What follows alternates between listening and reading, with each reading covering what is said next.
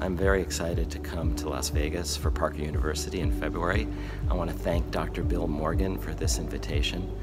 It's going to be a great honor for me to share about 3 subjects. Number 1, scalable principles for how we can stem the tide of the disability epidemic and expand health span. The second will be on how to take these scalable principles and apply them in a precision way, N=1, to help individuals to become more active and have more resilience.